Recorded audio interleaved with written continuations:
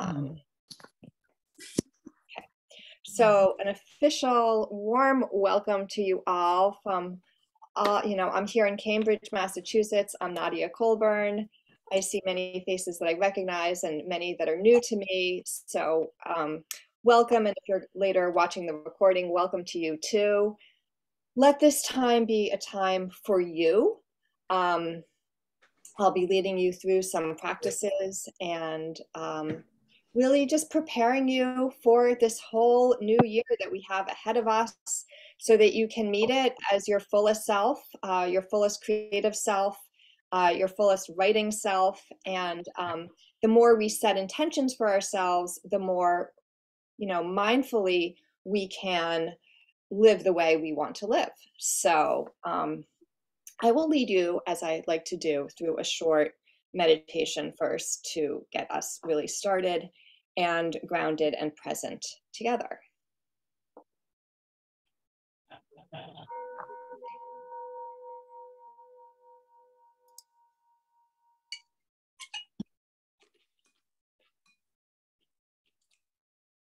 And I'm going to do that again, just so it's quiet in the background. So take a nice deep breath. Maybe actually before I do it again, just shake out a little bit. Move your arms, shake your arms out, get comfortable. Even if you want to stand up, you can do that. Giving your nervous system a reminder, here we are, we're alive, we're safe in this moment, and we're present. So.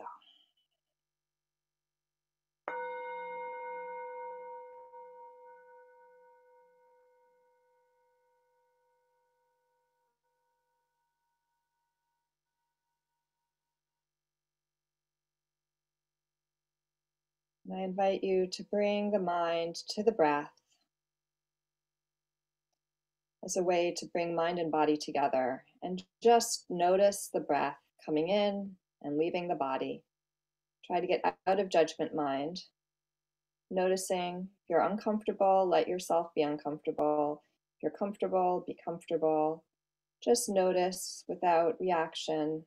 If the mind wanders, bring it back to the breath.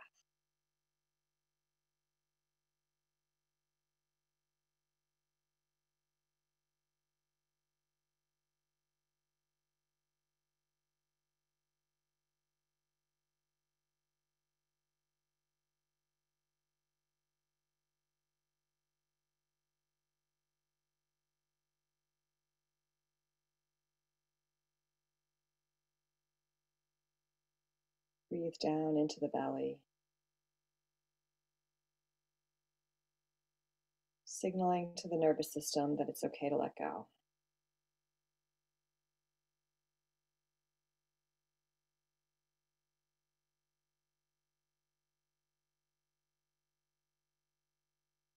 And welcome, welcome, welcome.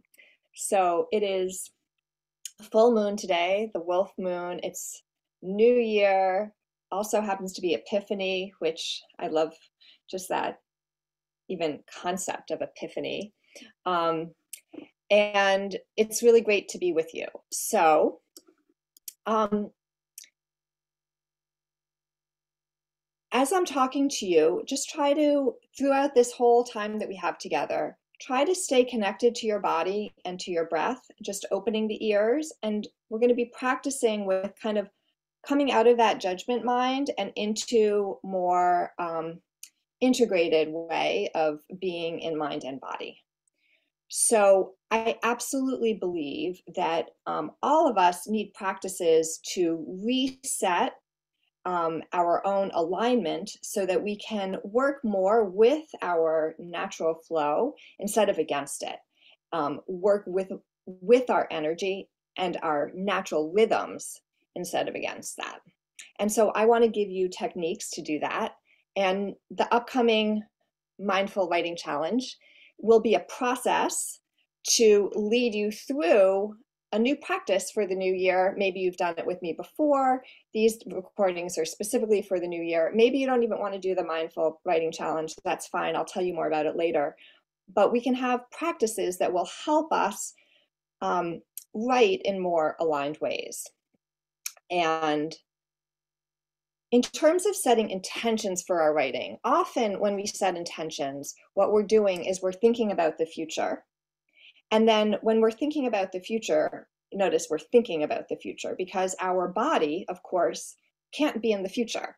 Our body can only be right here, right now.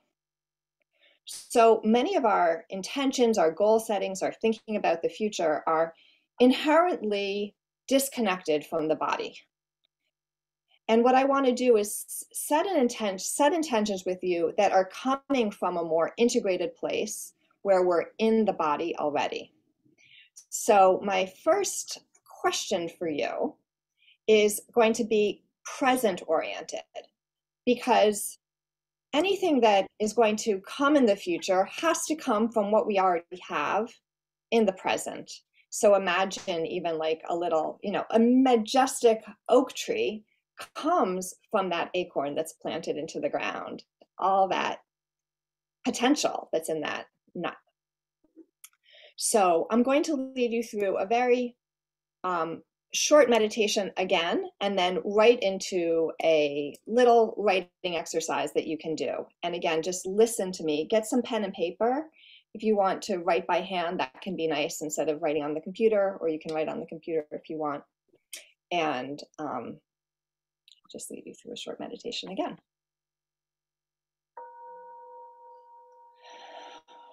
So this time we're going to breathe in for a count of 4. And then breathe out for a count of 8. And go at a pace that's comfortable for you.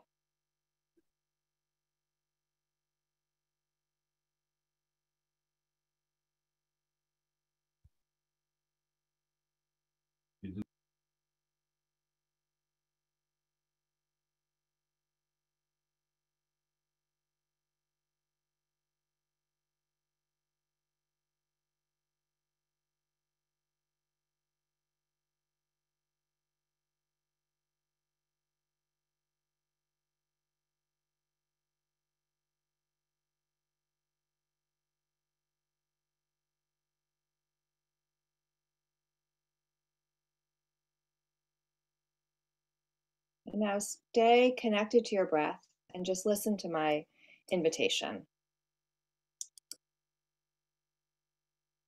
So, someone once told me, if you don't love the place that you're living in now, you're never going to love any home that you have in the future. And this resonated with me because at the time I was living in a place that I wasn't very happy with. And I was trying to figure out how that could be possible. And I realized that our home is not just our physical home, but it's our body and it's our present. And so we have to live from the present. And the same can be true of our writing life. So what I want to invite you to do is to invite you to write about what it is about your own writing life. What kernels of potential do you have right now to have a fulfilling, exciting, deep, expressive writing life? And maybe you haven't even written in 40 years. That's okay, because we all use language every day. We're all aware of what's around us. We're aware of our passionate heart. So whether we're writing or not, we have those kernels of great writing within us. So I want you just to take a few moments and to explicitly feel and write, what do you have in this moment that supports and nourishes your writing life? And just take a few moments here.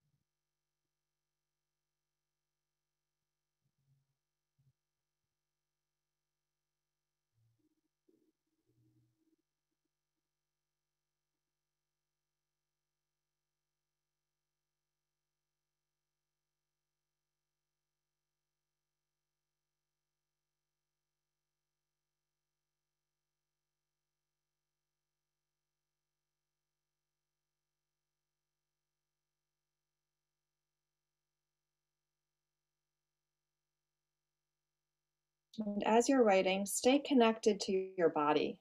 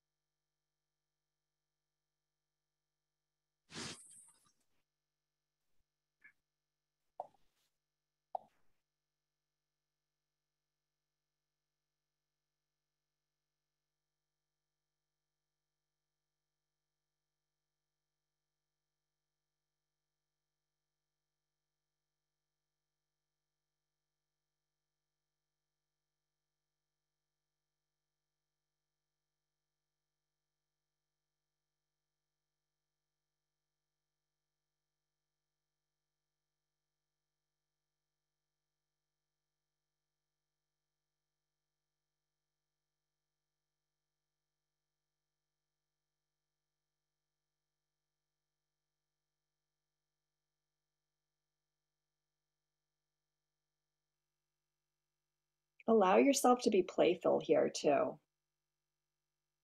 Maybe some unexpected parts of you that help your writing.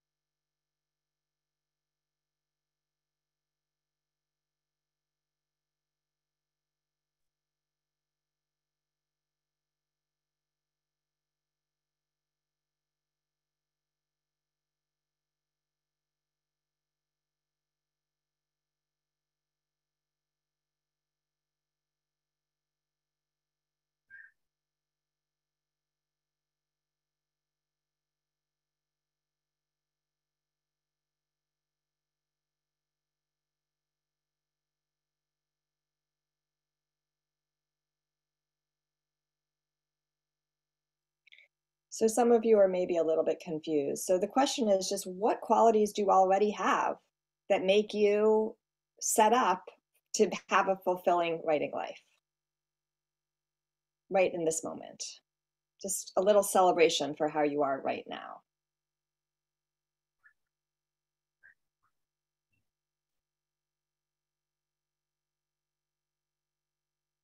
And we'll spend just 2 more minutes here.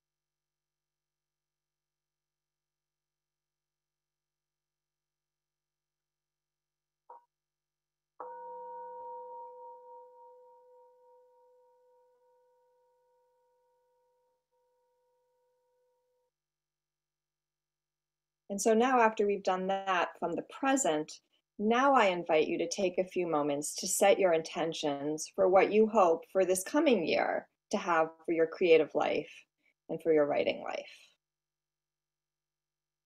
Let's take a few moments here.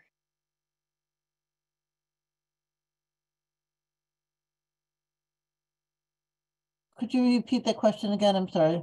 Sure. So just write your intentions for what you hope for the coming year you'll have in your creative life and in your writing life.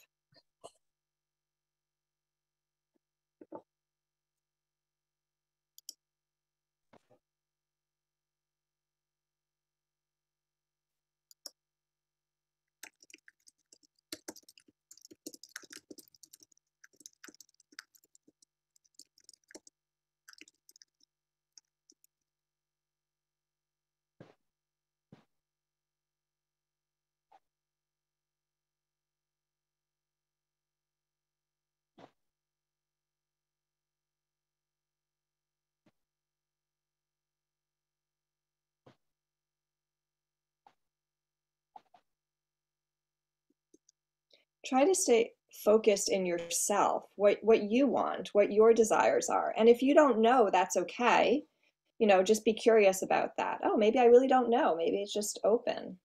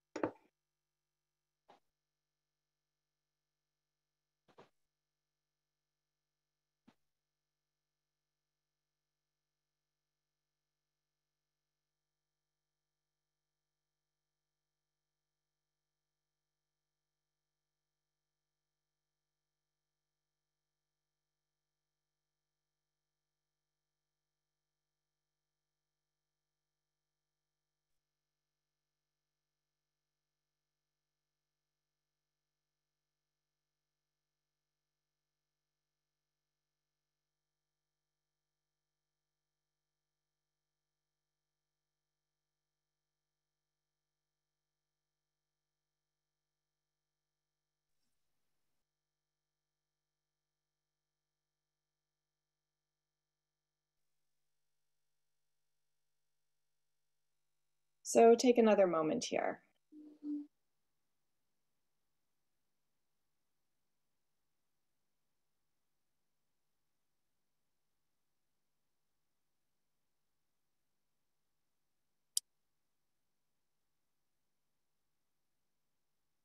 And as you're thinking about your intentions for the future, stay connected to what you did in that first step, which is what qualities do you already have right now within you to make that happen. So it's rooted from the body.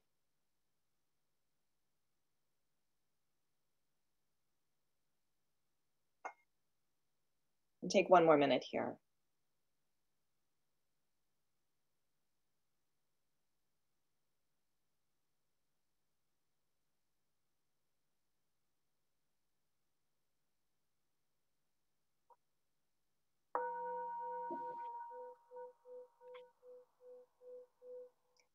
And now my next question for you is what might get in your way of meeting those intentions? So you have those seeds within you. And yes, if you could just mute yourself. I feel like I'm trying to mute people, but I'm hearing noises in the background. So you have those kernels within you. You have your intentions, but we all know things don't always go exactly according to plan. So what do you think might get in the way this year of meeting your intentions? And try to stay within yourself because there are all kinds of external factors, right, that we can't control. But we also have the ability to work within whatever our situation is to create um, conditions that we want for ourselves and to work with the situation that we find ourselves in.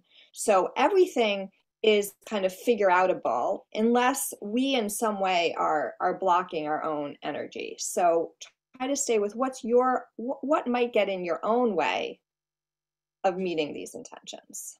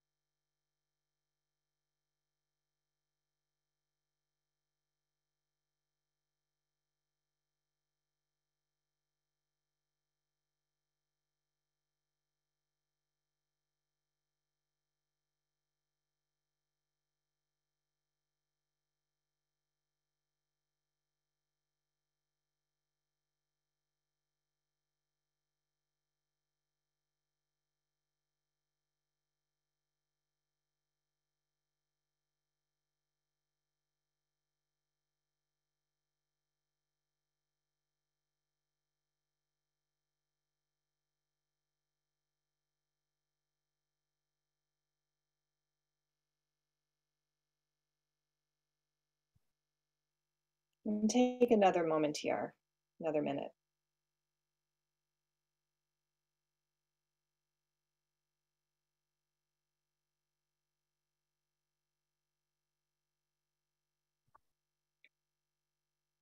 And think about, now that you know what might get in your way, how can you work with that? Because the more mindful we are about what blocks us, the more we can have strategies to work through that and not to do those patterns. We might even want to write that up for ourselves.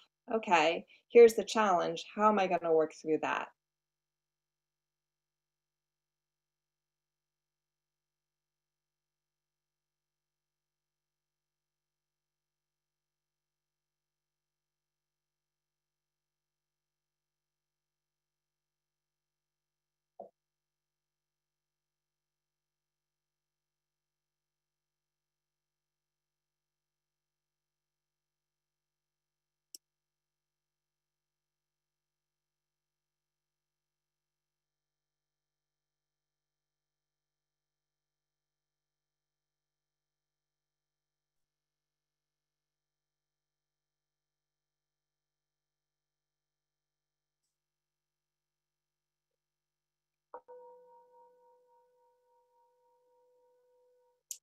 So I see lots of great things in the chat, and I'll come back to some of those things.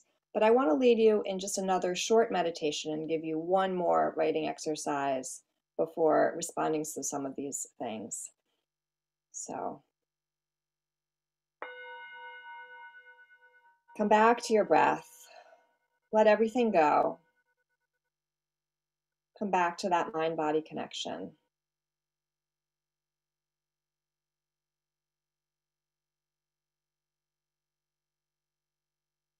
The mind wanders, bring it back to the breath.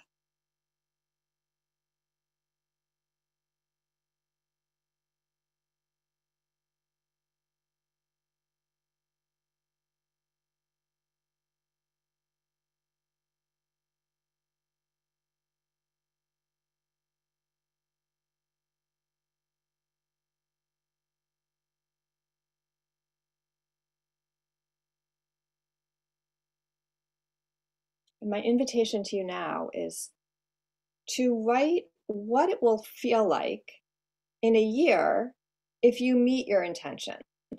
What will it feel like in your body? And remember what it feels like to have those kernels of qualities that lead to successful writing life, whether it is just using language or noticing things around you. Just stay in the feeling and write from the feeling of having met your intentions for yourself for the year.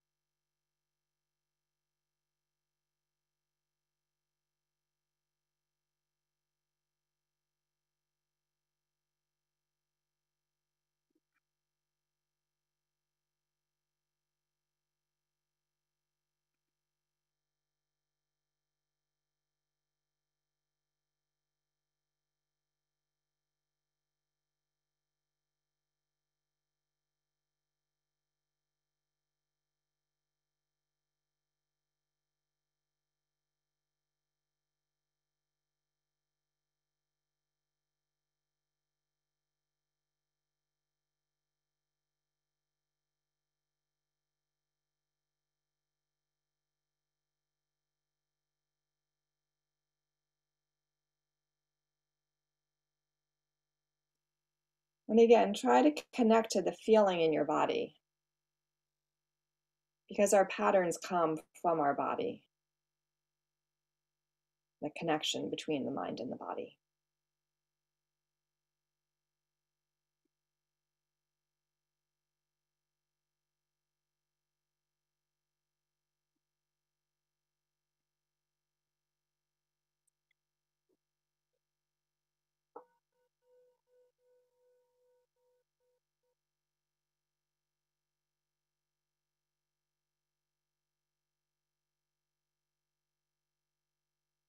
So you can come back to these questions later and continue writing into them. They're helpful questions to return to at various times. And I just want to address a little bit of some of what I saw in the chat and talk a little bit about the kind of philosophy of the writing challenge practice and how that philosophy, how it works, can help us meet our intentions and also get over a lot of the things that often get in the way. Because um, what I heard was a lot of people were talking about what got in the way was sometimes feeling like you need to find the perfect time for writing. So let me just tell you just a little bit about the practice that the meditation writing practice that I offer next week, and also the kind of philosophy around it. So it's a short practice. It's only 15 minutes. And I used to feel that in order to have a writing session, I needed a lot of time and I needed to kind of clear my whole day and have all these kind of rituals and routines to get into writing. And what I realized was that that was kind of old habit energy and fear, and also that I was kind of stuck in my monkey mind, right? So to get out of that analytical left brain into the creative flow took a long time. But when I started to bring my meditation and my writing practices together, I was able to break through those blocks much more quickly. And that's what most people experience. So that meditation, the reason we in the practice, and many of you have done it with me before, but even if you've done it with me or you're in my 31-day course, you have a lot of experience. I think it's helpful to go through the kind of philosophy of it again so that we integrate our understanding of how to have more aligned writing wherever we are in our writing life. And this works not only for more aligned writing, but also for more aligned living. So what I do is I offer a meditation, and then I offer a poem or a piece of short prose that I find really inspiring, and then a writing prompt. And then I give supported writing time where I remind you to stay connected to your body. And so the philosophy behind that kind of practice is that when we bring the meditation, when we practice meditation before writing, we are stepping out of that analytical judgment, socially minded left brain, which is always in comparison mode. And we need that brain. We're social animals, but it's also a very egoic brain and it can get in our way. And it's not the brain, it's the not just brain, but the body of deep creativity. So by interrupting that old habit energy and sinking into meditation and connecting the mind and the body, we set the conditions for deeper creativity, deeper insight, and a lot of those things, imposter syndrome. Is this the right time? I need perfect silence. I'm going to be overly judgmental of myself. I never finish anything. All of those things can be reset by having a more mindful meditative practice first. And many of our stories also are stored in our body. They're not in our mind, but so often we're writing from the mind alone. So when we can do that meditation practice, we can write from a more integrated sense of self.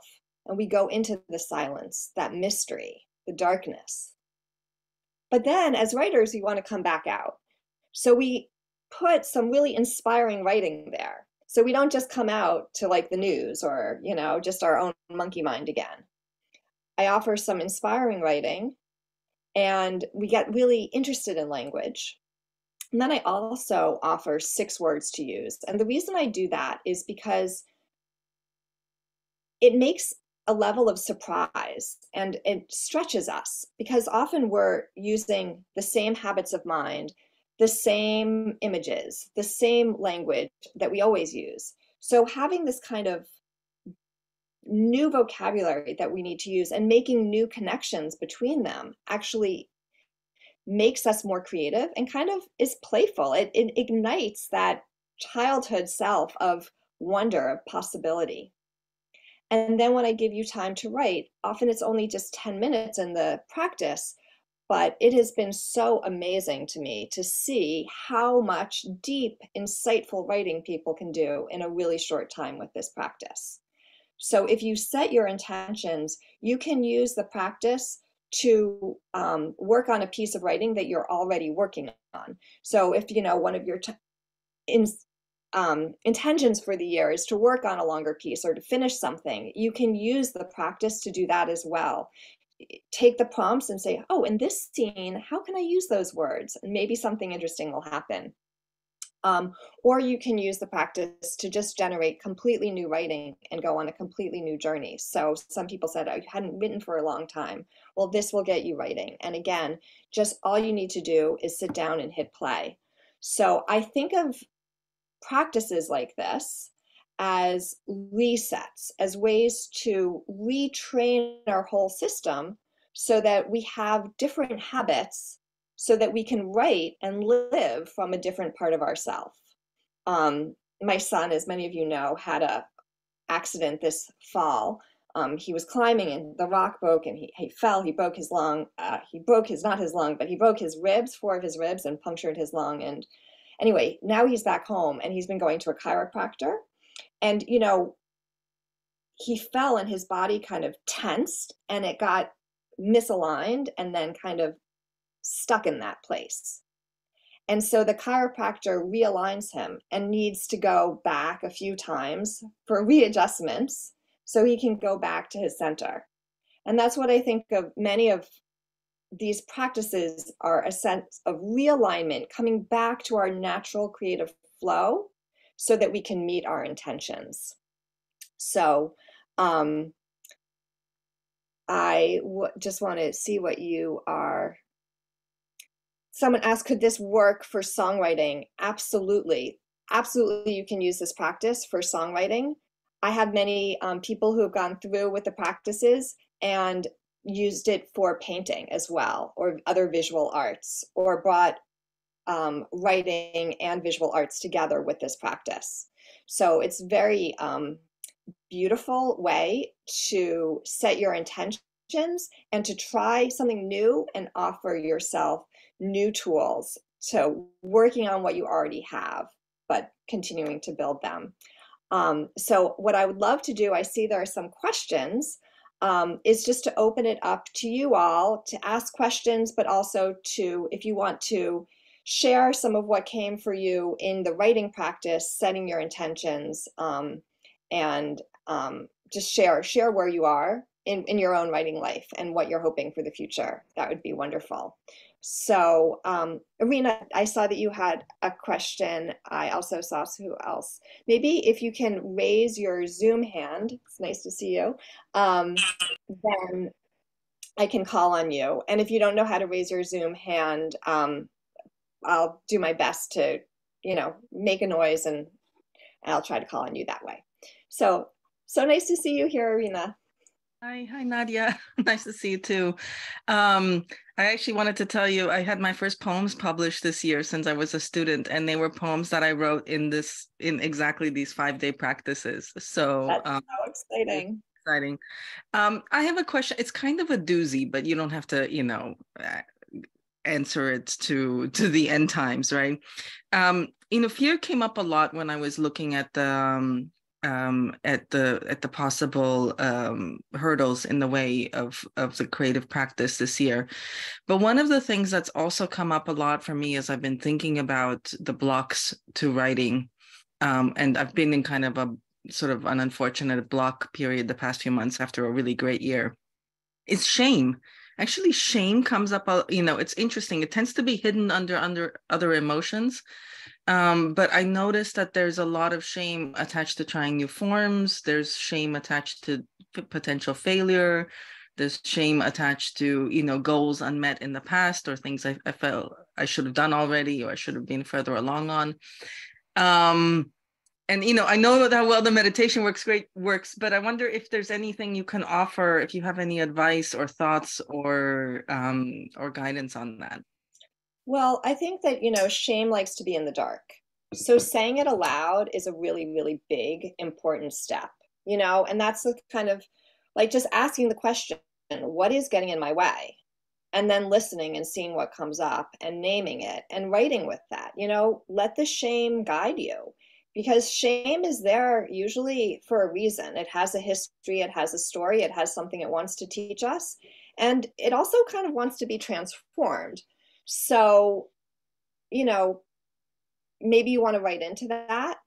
And also, you know, maybe just set yourself little practices so you can practice something new, practice the failure, practice falling down, but you're not falling off the mountain, right? Like you're not doing it in the most public way. You're just stepping little by little into new territory. Because again, we want to change, we want to be healthy, but we also have a homeostasis. Like the body falls, it's in misaligned, but then it gets stuck in that place because we're also scared of change. So going into that place where we can remember, you know, everything is always changing. There actually isn't anything is, nothing is static. Even matter is fluid, it's energetic. So the shame too, it's energetic. It can feel like it's a hard block, but to kind of find the play in it. So I hope that's helpful. I'm happy to talk more about that, but I'm thank you for naming that, because I think for many people, shame is such a big block. And you know, there's so many women here, and there's so much shame for women. So naming it, claiming it, and sharing it helps to transform it. And writing is, you know, part of that process. Basma. First, thank you, Nadia, so much for organizing this workshop. Really, thank you so much. I'll be quick. My question is, I'm only able to write when a certain idea or a thought or a situation touches me. Other than this, I'm not able to write. So this means I'm not writing that much, maybe like once every 2-3 months, one article. So how can I change this? So is it like one particular situation that you write from, or just when you feel inspired, that's when you write, but often you're not so inspired? if a certain situation happens in front of me and it makes me think, oh, this should not have happened, so I go and write about it, whether it be something in the street or in our firm, so be it. But if something really touches me and I have something to say about it, that's it. So is that a problem for you? Yeah, I mean, do you because want, yeah. because I want to write more, but I'm not able to. So I cannot sit and say, okay, today I will write an article. I cannot do this. Is this wrong in itself? I'm not sure. Well, I'll just tell you, I really believe that we write because we're inspired to write, and we can do practices to, something happens maybe when you put your hand down, I can't see you anymore. So if you want yeah, I just lowered it for the sake of others. Yeah. I didn't realize that was what was happening, but I'd love to be able to see you as I'm talking. I think that happened to Rena too. So I don't think, like, I got my PhD at Columbia, and they had a writing program that was just based on rhetoric. Like they want people to write from rhetorical devices, and I don't think that works. I think you need to be invested in what you're writing about. I think your body needs to care. You know, writing it's time consuming. It's hard. If you don't really care, why do it? So I would say, are there other things that actually you're interested in that maybe you're not allowing yourself to realize, oh, I would like to write about this too? Because you have to write about something that interests you. Maybe you've kind of attached to these particular kinds of things are what motivate you to write. But you're probably talking to your friends about things, right? Like that are interesting to you. So you talk about them. Are there other parts of yourself that you could write from? Yeah. Okay. Thank you. I'll be curious. So follow through with me, everyone, on how Sure. it goes. Yeah. Carol. Okay. Yeah, good. What I was saying is what you're trying to do is set up a self-fulfilling prophecy. So you say, look to the future and see yourself as a successful writer. And then knowing that you have that in your pocket, the rest will come easy. Is that what I should take from this? I don't necessarily know that it will come easy, but I think that if we would like to have something in the future, I mean, a lot of people have done work on this research, right? Like vision boarding, even. We need to be able to imagine it for ourselves. And we need to imagine our body in that situation. So I started by saying, what do you have right now in the present that are qualities that are already there, that are part that, you know, would lead to a successful writing life? And then how can you grow that to having those qualities in the future and really feeling fulfilled? Because, you know, for many of us, it's actually like, oh, I want this, I want this, I want this. But when it really comes down to it, we can't really imagine ourselves there. And so there's a mental block.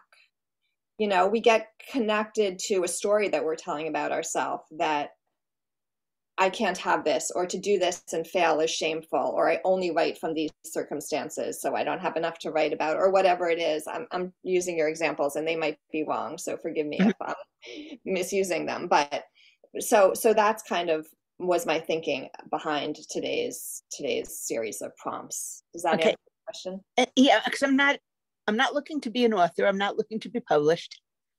But I love when I get together with people and we write and we share what we write. And that's what makes me happy. Great. So just to give yourself that, to really know it, and to just allow yourself to do what you love, and to give yourself the, you know, more and more ways to participate in something that brings you joy. That's wonderful. Thank you. Thank you. Hi. Hi. I think John was next. Okay. Sorry. And then Bunny, I'll come, because I don't know if you, sometimes it can be, anyway, but I'm going to just go to John quickly. Oh, hi. I was just wondering, I know it's more, when you asked like what was stopping us, and for me, it's like, and you had mentioned it about finding the right time, the best time to write. And I mean, I'm hesitant to ask this because I know it's going to be different for every person and it's more of like a time management thing, but can you offer some tips, or like offer maybe like, when do you write through the day? Like, what have you found works best for you? Well, you know, a lot of people like to write in the morning before their mind is, you know, full of all the other parts of the day. But for a long time, that just really didn't work in my schedule. I had kids and I'm not an early morning person. I wake up, do a little meditation, but I didn't really have time for real writing, for longer writing. So, you know, I think it really depends on what works for you, for your schedule. I think it's hard to say, like, I don't know if you have a very busy schedule, that can sometimes be hard, or a very empty schedule. Actually, sometimes having an empty schedule can be hard too, because then you're trying, like, what's the perfect time? Yeah.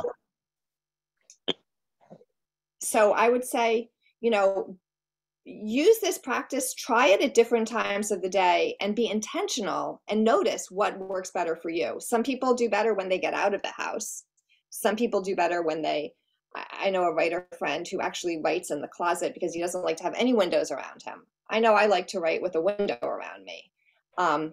So I would say, but having the question, what works for me? Because so often we're just kind of throwing things on the wall, but not really paying attention to what works, and trying to be kind of systematic in finding what works for you. I hope that helps. All right. No, it does. Thank you so much. Thank you. Bunny, and then, sorry, I think there's Bonnie with an O and Bunny with a U. I'm going to just go to Bunny with a U quickly, and then I will come to you, Bonnie, with an O. I apologize. Yeah. Hi. I was just thought of making a suggestion for the woman who was saying that shame was keeping her from writing. And I was wondering if maybe she should write a poem about shame. Yeah, that was part of my suggestion too. Yeah, thank you. Yeah. And also, it's great. I'm really loving these conversations in the chat. So continue to talk to one another in the chat. Thank you, Bunny. Silmadel, did I pronounce your name correctly? Yes, you did. I just wanted to say thank you so much. I really paid attention in my body and went through the questions really thoroughly. And I want to say that, this has really brought intentionality to this year in a part that I had not thought about. This is interesting. I didn't think of putting writing into my yearly plan. So thank you so much for the clarity, and thank you for bringing it forward in my mind, because I would have lost a very important part of my life. So thank you so much. Thank you. Thank you for saying that and for being here. I'm excited for the year ahead for you. Mary.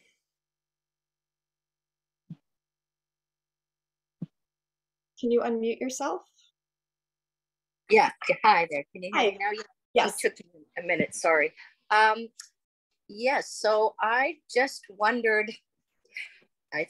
It's about the chat actually. I find that kind of distracting. I look to see if because I'm trying to focus on what I'm doing. And of course, when I look at the page, it's okay. But when I'm writing, but then when you're speaking and then there's that constant, chat going on, I'm trying to ignore it. And I look to see if there was a way to turn it off, but is there a way to do that? I think you can just kind of click on the chat and it can disappear. Is that right? I don't know. I pressed chat and it just showed me then it just showed me the conversations. I think Barbara's saying if you press on chat, it will disappear. So not open the chat. So this is actually a great little example of how do we focus our attention, and things can distract us. So it's great that you asked, and then in our writing life, we can be writing and then we're noticing, oh, things are distracting me. So both, how can we set the conditions so we're, not being distracted, the phone isn't going off, all of those things, but also how can we be actually a little bit more resilient? So coming back. So the practice of meditation, I was with a teacher and someone said to the teacher, I'm not a good meditator because my mind keeps on wandering. And then the meditation teacher said, well, yeah, but no, you don't understand. Everyone's mind keeps on wandering. The practice isn't to get your mind to stop wandering. The practice is to have your mind to come back. And I think that's really helpful for us as writers and as livers, but not to necessarily have the expectation that we are going to be fully concentrated, always aligned, and always in our writing life just the way we want it to be. We're going to kind of fall off. The patterns are going to get disrupted. We're going to have the old blocks come back. We're going to have, all of the things that we have. But then we're going to come back to the practice. Oh, yes, I have a better way of coming back into alignment. Even when I'm feeling frustrated, I get back to the writing. So it's a process as much of, of coming back, of having tools to come back. And I think people talk about that with relationships also, right? Like in marriage, you're going to have fights, but can you resolve? Can you come back into partnership? And, can you come back into partnership with your writing, even if you get distracted? So thank you for bringing up that technical question, but also that question of distraction, because I think that's a big, big issue for many of us with our writing. How do we come back when we've been pulled away? And thanks to the people in the chat, I was able to turn it off. So that was helpful. Great. Thank you, everybody. Perfect. Thank you. Connie. Thank you, Nadia. Can you hear me? Yes, perfect. Okay, yes, thank you very much for today. And I just want to ask, what's next? I don't know the next steps that are coming up. So great. So if you've already signed up for the Mindful Writing Challenge, I will send some reminders out. And then on Monday, in the morning, I will send an email with a recording. If you haven't signed up yet, I will try to put that in the chat. You're going to have to copy and paste it. I don't even know if you can do that, but you can go to my website, you can go to my emails and sign up from there. And I'll send out, if you're watching the recording and you want to sign up, I'll send it out in the link. But basically on Monday morning, I'll send an email with a link that will take you to a page where you can click and there'll be a recording. It's a 15-minute recording. There'll be instructions for how to use it. And you basically sit down, hit play, and it will guide you through a practice. So just have some writing materials close by. And then each day for 5 days. So thank you for asking. So it's a 5-day writing challenge. And if you can practice every day, that's great, because you're setting those new intentions, you're setting a new practice into place. But if you can't practice every day, I'm actually going to give you 10 days to have the free recordings. So if you need to skip a day, or you can't start on Monday, or you can't even start until the long weekend and you want to do it over the long weekend, you can do that, because I know life is busy. And so I'm not a proponent of saying like everyone should have a daily writing practice. You should write every single day. I think people's lives are busy, different seasons are different, and you should find what works for you. But as you're putting this new practice in place, if you can do just 15 minutes a day for 5 days in a row, that's great. And if not, do the 5 days over the 10 days. And if you've done all 5 days, then I will have, for everyone, I'll have an option to, I'm going to open up my Write from Your Center course, which is a meditation writing course with practices like in the 3-day challenge. And that will be on sale. And so you can have lifetime access to this practice that you can do on your own schedule. And I'll tell you more about that later. But I think I'll send out more emails, but I hope that answers your question for now.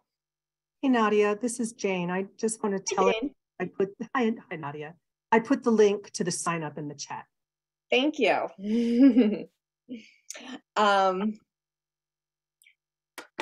Nancy. Okay, I unmuted myself. Okay. Hi, I took your course sometime the last couple of years. Anyway, you can do all kinds of stuff with this. I invented a totally new divination tool. Ooh. It's a scarf and you roll stones, and I had to channel in how to define the stones. I work with crystals and cards and this stuff. And the other thing I invented is a heart chakra egg. This is all from writings that I was doing with you at the time about how can I put my crystals in other people's hands, what I know about them so they can use them. I have a heart and a throat chakra, and I have the other ones designed. I just don't have them yet. But anyway, that's the world I work in the world of woo. And your course helps me connect to the part of me that I need to be able to funnel that forward. I now teach my gardening class twice a month, and I have a bunch of people doing it all over the country and actually all over the world. So when you start on this, guys, you have no idea where it's going, because I started off writing, I'm not going to really do this probably, and did it in a little date book. And when I look back at that little date book, I ended up scrunching all these things that became vitally important to me. So my other thing would be give yourself space, because when you have to go back and read it, it's tough.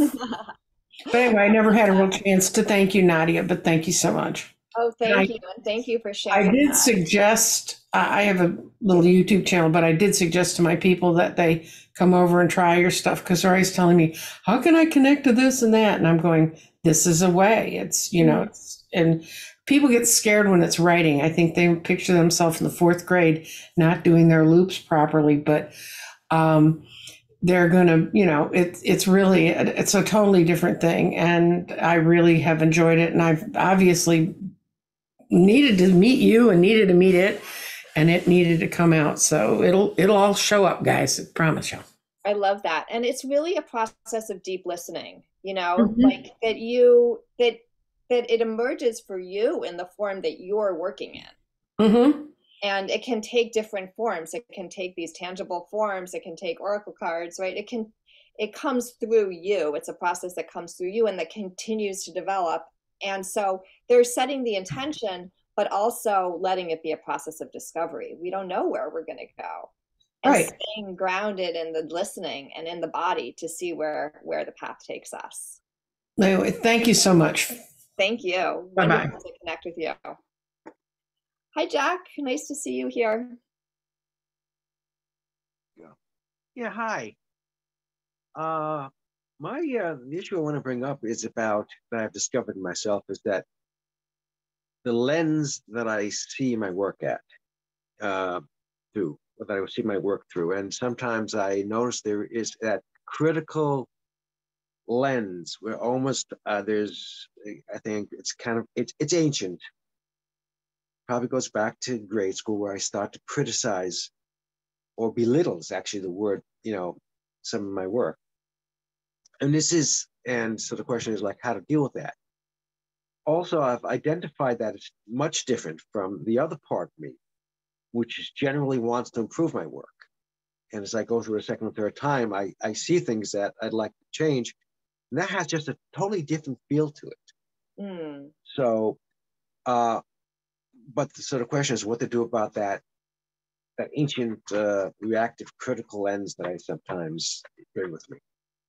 Yeah. Well, I love that you distinguish between those two because sometimes people can feel that if I get rid of my critical self, I won't improve. But you're saying they're different, actually. Oh, yeah. There's the desire to improve, to revise, to keep working.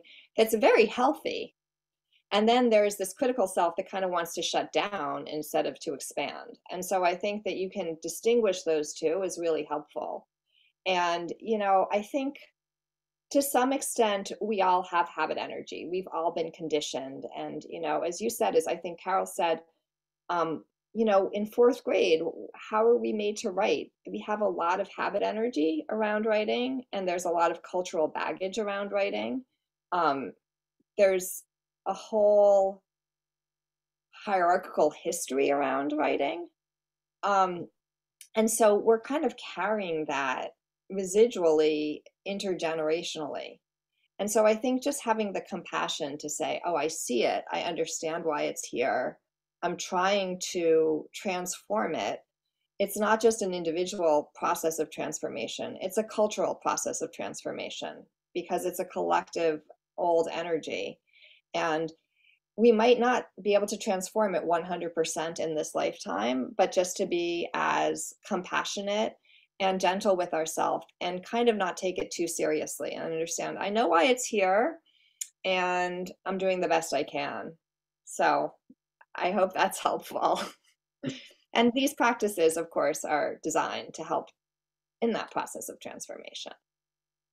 Thank you. Thank you.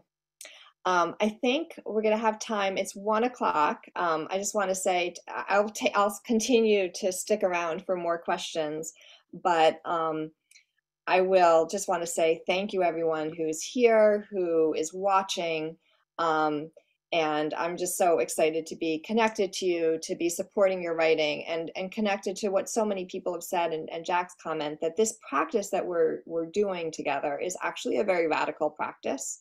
And it's radical. It's getting to the roots of who we are, our creative energy. It's shifting old habit energy, and it's radical in a cultural sense too, because it is reclaiming creative energy, reclaiming the possibility of approaching our own creativity, our own language, our own stories, our own voice differently in a more holistic way. So this is important work. And so thank you for being here. And I'm just excited to see as it transforms where we all go together. Rhett, nice to see you here. Hey, I actually put this in the chat because I have to leave in a minute, but you got to me. So I don't know. I think you've maybe already answered this. Actually, I think all of your answers have maybe spoken to this, and I just need to think about it a little more. But like I lately, like over the past year or so or two, feel myself very distracted by the amount of different projects I'm working on in a bunch of different genres, and they all pull at me equally. Like I want to do them all equally, and I try to just sort of like listen to the moment and do the one I feel most drawn to in the moment. But as a result, I feel very scattered among them a little bit, my attention very scattered among them. And the same thing's happening in my reading. Used to be a read one novel and then finish it before you start the next one. And I'm reading like 5 things and I'm being very judgmenty about that. And like, I feel like that's wrong and I shouldn't be doing that. And that's probably where the problem is my judgment and not the thing itself. But I don't know. I just wondered if you could speak to that for a second. Well, it sounds a little bit like it's not just your judgment because it sounds like it's not working so well for you. Am I wrong? Or are you comfortable with it and it's just your judgment? I mean, I think that's the question for you. Yeah. You know, and I think another thing about this practice, it's about taking these 15 minutes and focusing, and meditation can help us focus. Mm-hmm. So we live in such a distracted age, right? There's just so much available all the time. And our mind is really different now. Like just the internet is just completely new to human existence, that we can have all this information happening on my computer screen. I can have multiple things up at once, right? I don't at the moment, don't worry. But so I think the question is it working for you or is it not working for you? That's the first thing. Like what actually feels good in your body, right? Not like what should work, mm-hmm. but what feels good. Mm-hmm. And then to set those conditions and sometimes saying, you know, this is when I'm working on this and this is when I'm working on this.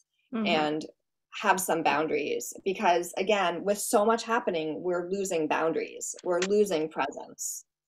So creating those for yourself. And it doesn't need to be, I like this project the most and this project, you know, the least, but for my own sanity, not sanity, but for my own well-being, I find it works better for me to concentrate on something more, you know, one at a time. But again, maybe that's not, maybe it's energizing you. You don't need to do it one at a time. Right. You know, so I really would say, be mindful of what it feels like in your body and then set the conditions that will make you feel good. Okay. Thank you. I know that's not such a help, but I mean, no, there isn't a right answer. There isn't a right answer. It helps me like direct my thoughts to it in a good way, I think. So. But for me personally, I find I am more settled in my body when I do a little bit less at a time. I like that focus of attention. It doesn't need to be one thing, you know, a little shake it up a little bit is nice. Yeah. But if it's too many things, I feel overloaded.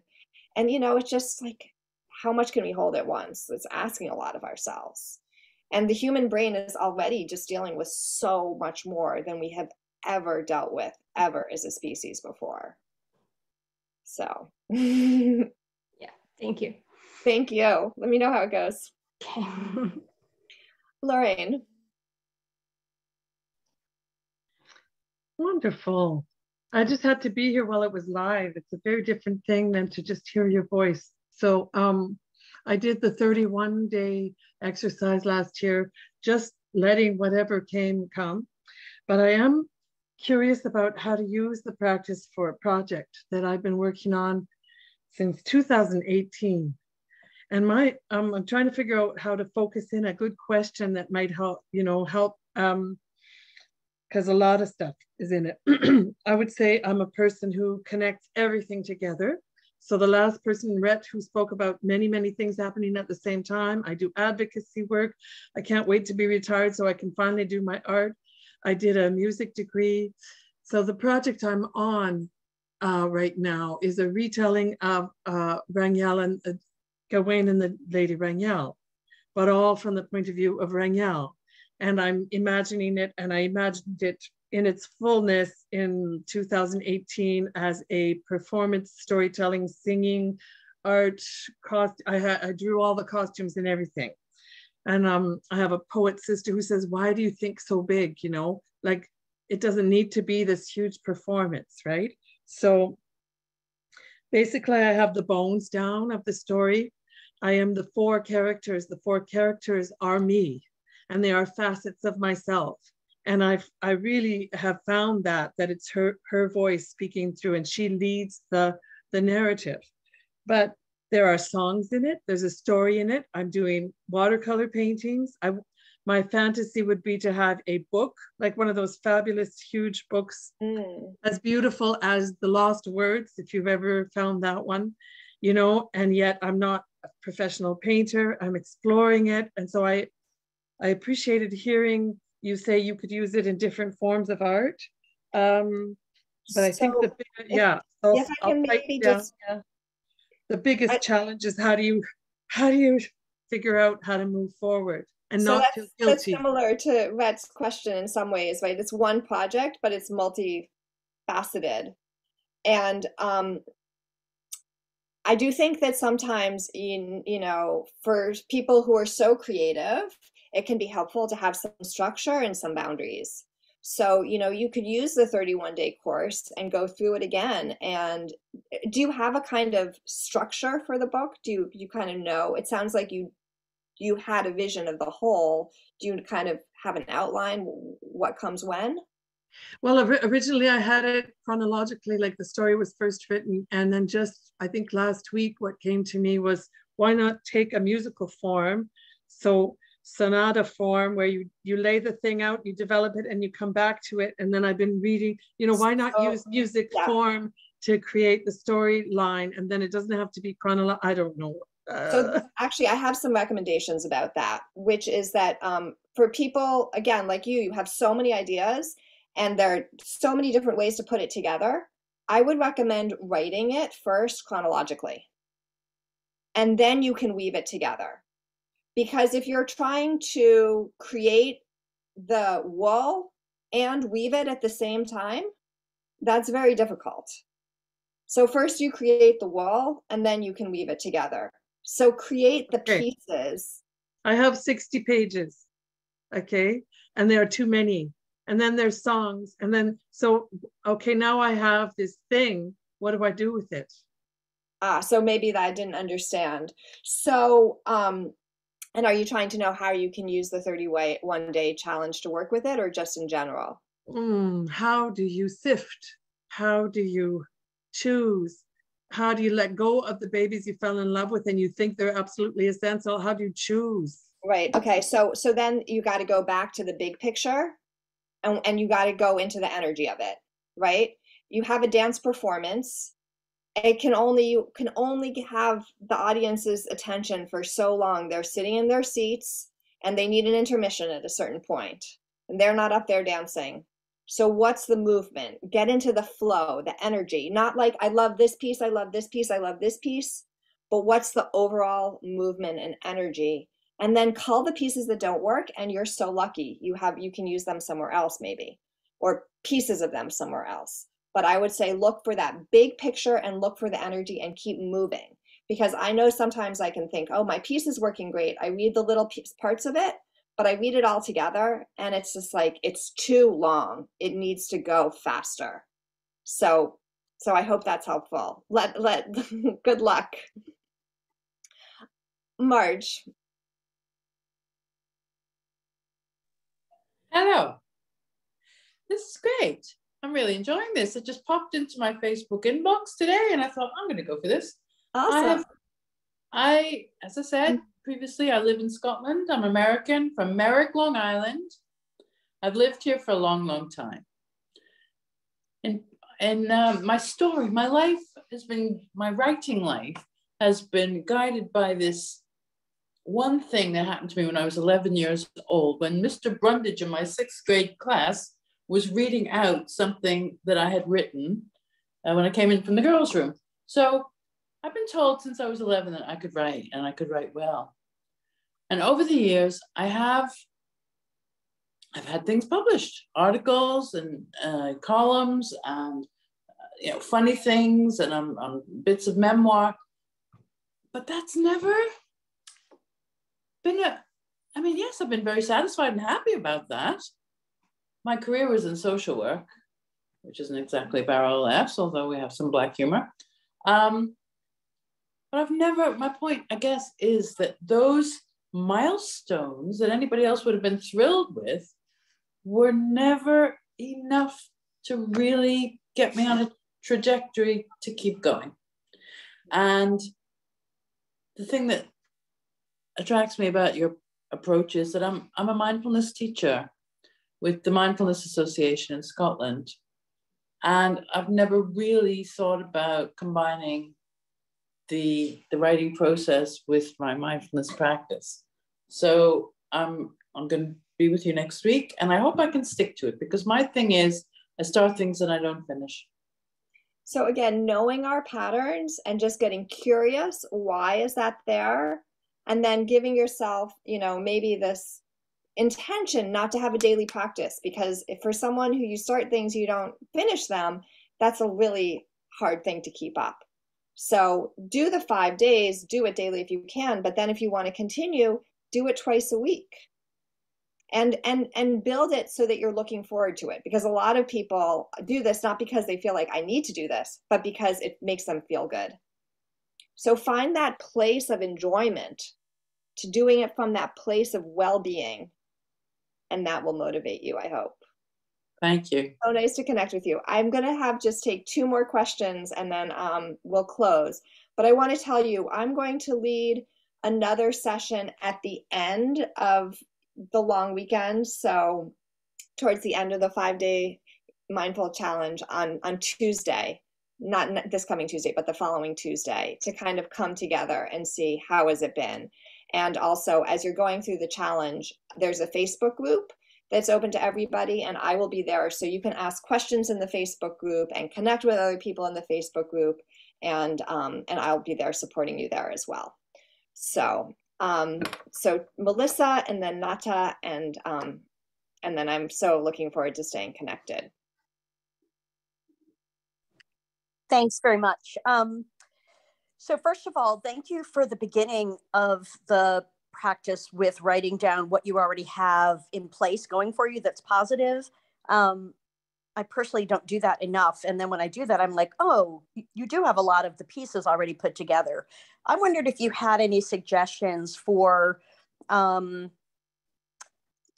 small little practices often bring up bits of different ideas for future works. Do you have any suggestions or ideas for organizing those in a way that you can then access them as you want to go back and then dig deeper into something else?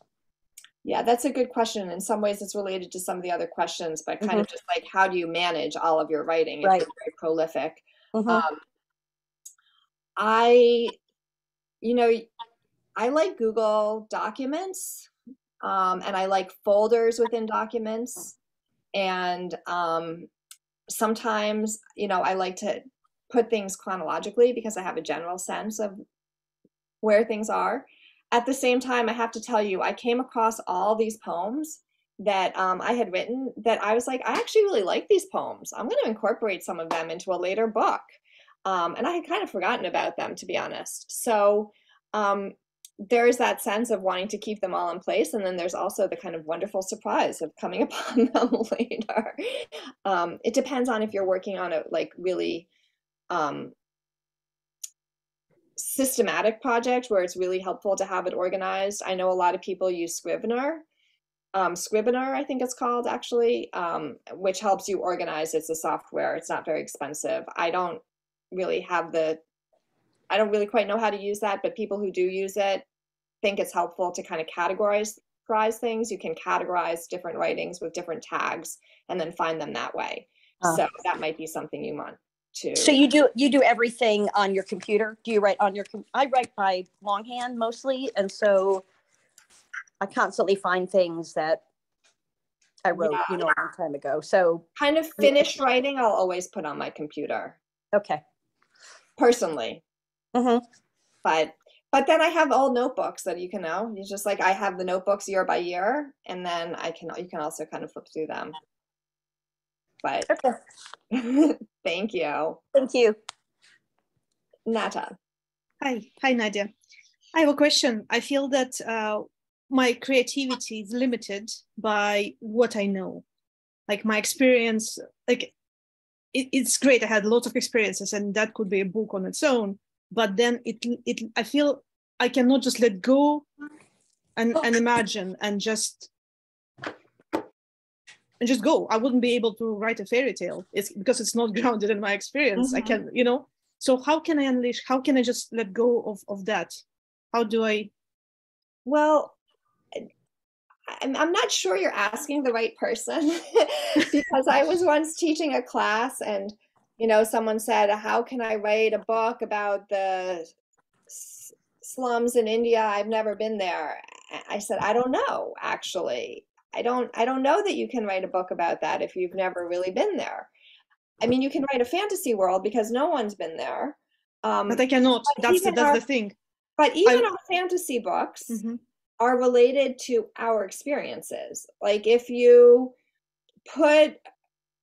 even if you say, oh, they don't eat, they do something else, they are nourished by the air, but like we have only the vocabulary of our body and other experiences. So we're always, whatever fantasy we're creating or fairy tale, it's rooted in our experiences. The experience of the Wicked Witch, like that's an emotional experience that we've had, and it's also an experience we've had of reading other stories.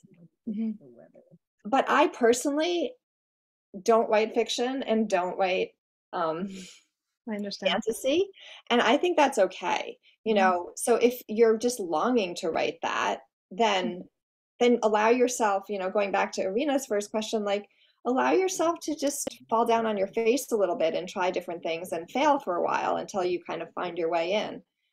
But if you're not longing to write it, there are plenty of writers who just write from their experience, and that's also perfectly wonderful. There's a lot of creativity, there's a lot of imagination in going back and reclaiming our experiences or writing a poem from just looking at a flower.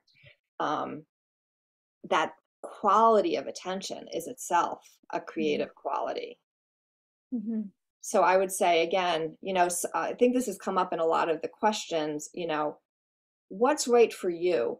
Do you want to do something because you want to do it, or because you have the idea that someone else is saying you should do it? And then listening into your body. I just observed an artist once. I took a class on Photoshop, and we had an assignment, and my assignment was based on my experience, my photos, whatever. I made a collage, and he just went and he created something like so simple, but just and I don't have this ability, and I feel it's limiting. But he might have come back from that class and said, well, I did this thing, but Nata, she did this other thing that I just can't do. Okay, I see. Okay, thank you. Okay, I'll think about it. Thank you. Because everyone has a different voice and everyone has a different style. And it's fun to stretch ourselves and try new things. But at the end of the day, we're always going to be ourselves. And to come back to that and appreciate it. There's no one else that's exactly like you. I see what you mean. Thank you. And it's a beautiful thing to be you and to do what comes naturally to you and enjoy it, and not to feel like you have to be entirely different. I hear you. Thank you very much. Thank you. I appreciate it. Thank you so much. That's really a beautiful way to, I hope you don't mind, Marianne, it's really nice to see you here, but I'm just going to close the questions and we'll have other times for questions. And if anyone has a really urgent question, email me, come over to the Facebook group and ask them. But I think that's actually a beautiful way to close, because here we are, each of us, with our unique bodies, in the unique chair that we're sitting on, in the unique place that we're sitting, the unique moment in our lives, with our unique experiences that no one else has had. And all we can do is be ourselves and to appreciate that. And again, I think it's related to Jack's question, or noticing the difference between, I want to be myself more fully. I want to continue to grow and expand, but I don't need this energy of judgment. There's something wrong with me. And we all have that.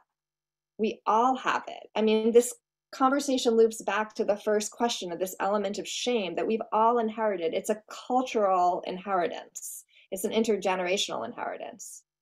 But then to let ourselves be here. Here I am. What wants to come through me?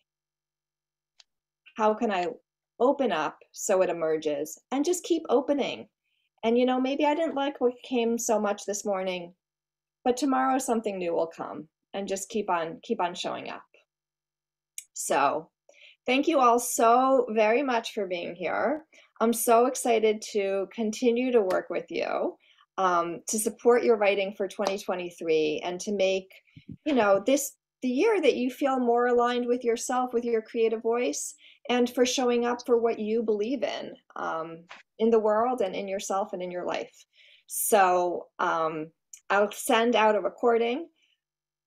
And I'll send out everything you need to practice next week in the writing challenge. I'll be there to answer questions and mostly have a good time with it. Just try to allow yourself to relax and see what emerges and let it be a process of discovery. So thank you all so much again. I will ring the singing bowl one more time. Thank you, Nadia. You're welcome.